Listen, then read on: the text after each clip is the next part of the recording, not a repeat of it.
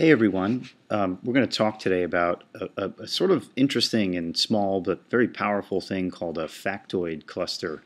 And then we're going to talk about how factoid clusters, when put together in different combinations, form something that we call a data collage, which is a form of data visualization and infographic that really takes disparate facts and sort of like creates a visual structure that sometimes is more clustered and more of an arrangement of shapes and different things.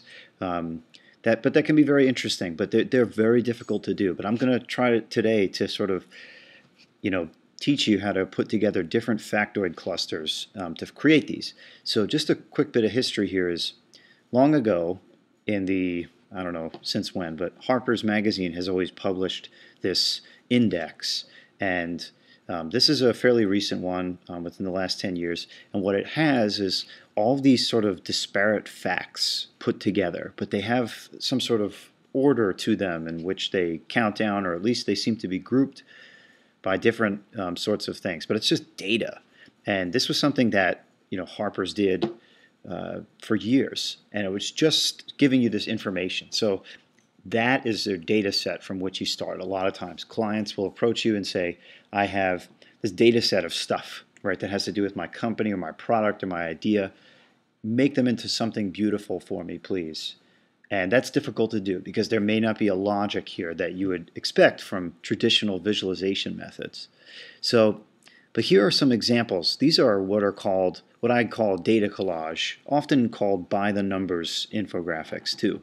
And as you see, you've got tons of information here, right? These were probably handed to a designer in list format of just all this stuff, right? And they had to sort of come up with this interesting visual way to play. So the approach is typographic. We're seeing different weights of a similar font. It's sans serif. There's multiple scales, thin and thick at play, black and white against this sort of very industrial utilitarian orange. So this is like a great way of sort of showing this thing that we're talking about, a by the numbers infographic or a data collage. Okay, so coming up with a structure is very interesting. Now you can advance that and sort of see it in a creative way where someone has used either by hand or they've used the Tag Zito application, which you can find online. Tag Zito, it's tuxedo, but instead of tux, it's tag. And you can make an image that is black and white, and then the software, when you load that image into it, will lay in text to that specific space and create this sort of image, right? Which is really a creative, arrangement of all this type. But it is computer enhanced, unless this person may have done this by hand. I can't tell, but that is a creative approach versus the sort of structured traditional approach. So then we can see something like this, right? This is an infographic about the president. And as you can see, it too is a data collage. It's got tons of numbers here, all sorts of things. But at least we can see that through, this has images too, but you can see that there's sections, okay? So here's sort of like vitals. You can look at this and see all the numbers that have affected the president through his life. And it's very interesting. And they have illustration that sort of meshes well. These are little spot illustrations and those sorts of things. And those are great ways to sort of pepper qualitative information, right? Like actual images of things happening. Here in this case, these are press photos, so not something that every designer has access to, but the data you do have access. And here's another example, sort of using a little bit of style and color, but just how social media marketing by the numbers, again, that same terminology, how do we arrange that information, right? A mixture of numbers, views, percentages here, user numbers. I mean, it's crazy, how Foursquare check-ins. So this sort of information it's smashable, apparently. And here we can see who the designer is. And this graphic is, really just a giant assembly of data points, so making this interesting is difficult, as I said. So traditionally we've seen, and here's something with a little bit more illustration, how illustration can really help you do what you do, but Today we're going to focus primarily on how the typographic setup of a factoid cluster really can sort of be, done well. Okay, and then last but not least, just quickly the Harry Potter example. You can see all these different sort of Harry Potter factoids coming together, very highly illustrated. It's got a little bit of a funky retro look, and there is all those different things, and they're illustrated. They're sort of meshed together in this very folk art way. And then this is a incredible infographic. I'm not sure who the creator of it is, but whoever it is, well done. It's been around for a while, but you can see this was somebody taking all of these factoid numbers and then making them into the shape of a skull when discussing death. So very, very strong metaphor and good use of sort of little pictogram illustration and good type, thin and thick, lots of great shape effects going on. This is a pretty solid infographic, one I've admired for a long time. Okay, so let's make one of these clusters that I discussed. Okay, so if we said, let's make up a factoid here. 500 Americans, let's see, 500 Americans are actively, we'll have to check that spelling, making infographics today. Okay, it's probably way more than that. Okay, let's say 2,500. Okay, so this is what text that would normally be formatted for something that you would use. So for example, if we go back to this great example I showed before, so we've got where the text is sort of broken from one piece to another, one factoid piece to another.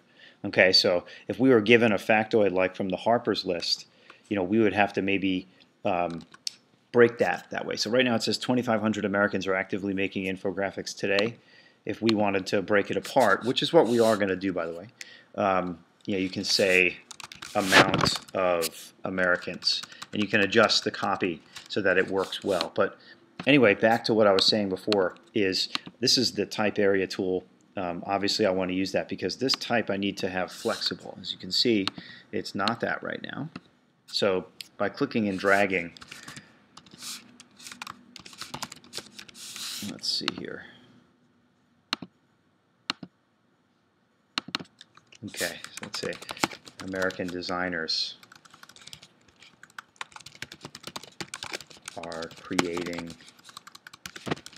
infographics. Okay, so we wanted to make this an area type tool because that way we can shrink and expand the size of the box. Okay, we need this because we want to have the type wrapping, which is something that we need. One thing very important, we're going to go to type and then paragraph, and we're going to bring that in here. You may have that already set up in yours. I'm going to turn off hyphenation because when I change this, it's in the paragraph palette. If you don't have these extra options, you're going to need to go, and then mine says hide. Yours may look like this. Drop it down and show the options because you can undo hyphenation right there. Something that a student taught me and is awesome. So now you see that the type doesn't have hyphenation, which is great. Okay, so we're still going to grab the number and we're going to cut it. Okay, and we're going to make the sentence its own box right now. Okay, that's important. All right, because what we're going to do is we're going to make the type its own box, and we're going to play with it a little bit. I want to talk right now about fonts with these sorts of things. Okay, so right now I have Myriad Pro. Sure, you can use Myriad Pro, but everybody else is too. So try something unique. I find that what fonts really work for me really well in infographics are unique sans serifs. So like an entrance point for sans serifs could be Myriad, or it could also be Helvetica.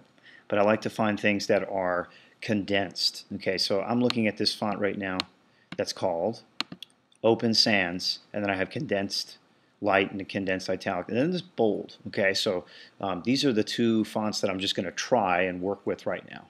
I like them because most infographics, especially these data collages, a lot of times they end up in skyscraper format, which is the big, long, tall infographic, And condensed fonts are much more readable at that size, which is generally about 600 pixels wide. All right, so two things, Open Sans and then Open Sans Condensed Bold. All right, those are the ones that we want to work with. So I'm going to choose the 2500, and I'm going to go to Open Sans Condensed Bold. And there we go. We have a nice bold font. Can we go even more? Nope, that's as bold as we can go. All right, now I got this font online. It's an open source font off of Font Squirrel. And you can download it. If you go to Font Squirrel and look for this, you'll see that it's there. And then to match, I'm going to make the sentence, American designers are creating infographics, Open Sans Condensed Light. Okay. All right, so that's a good combination of the same font but just different font styles to sort of create a factoid cluster. All right, so now here's our trick. Okay. Now, with a sentence this small, you could get away with shrinking the type and having it sort of fit underneath the number, right, when it's at that size. Okay, that can work. But you can also, let me just make a copy here. But if you didn't want to do that, you could open stuff up. Let me make it a little bit bigger. I'm making it smaller, and I need to be making it bigger. Let's just say on a daily basis. Say we got a little bit.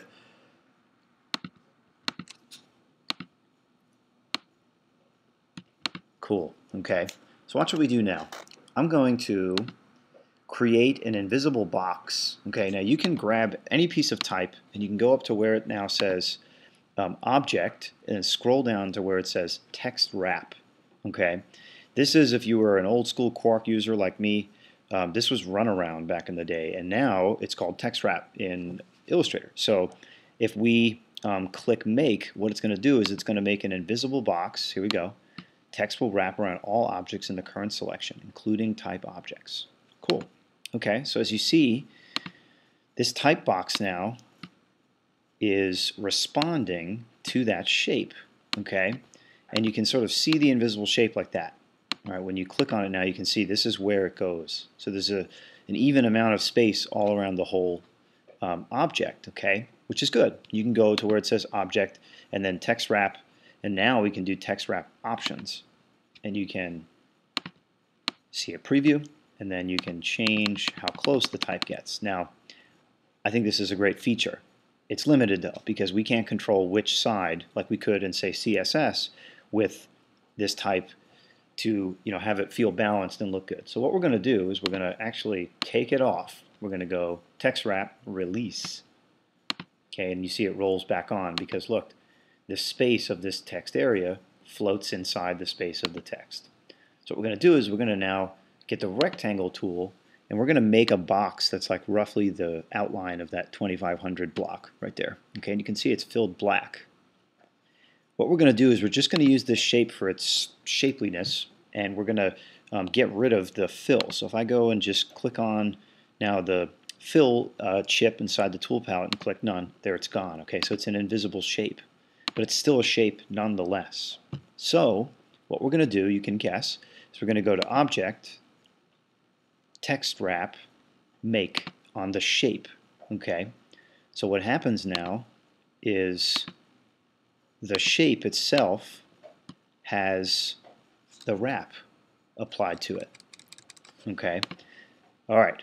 So we could go back now and mess with stuff inside of the text wrap options, but all I need to do here is watch, scale the shape slightly, and I have control over the above and below, which is really a shortcoming of the tool, right? The text wrap tool. I think they could do better.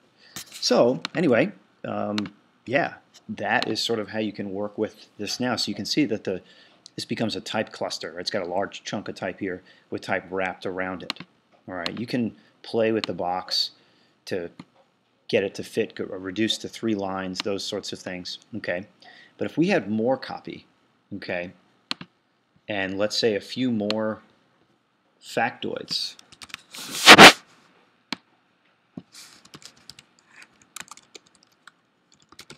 Let me get myself some dummy copy here real quick. Lorem ipsum.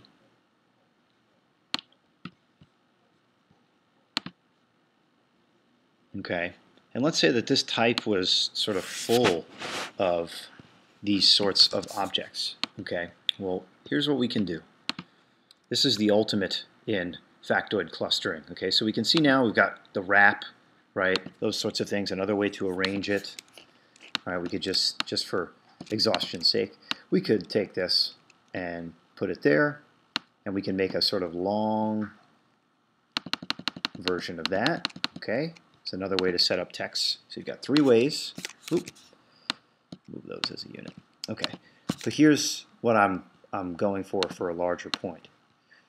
Okay, there we go. We've got our text now, and let's say that this is 13 million. Okay, we're just going to insert sort of little factoids every so often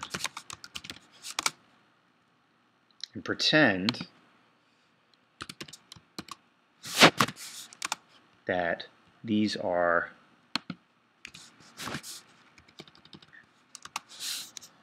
things within. Okay, so this is our information here. Okay, now I need to do what I had done before and make my own box that has a space ready for a factoid. So if I were to take this, break this out, right, that would disappear from that space. So really I should just start making them outside. Okay, this one has 13 million. Oop, it's a little too much million there. Okay.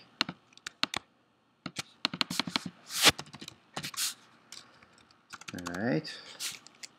Where's my other one? 17. I don't know where that ratio came from. It's ridiculous, but oh.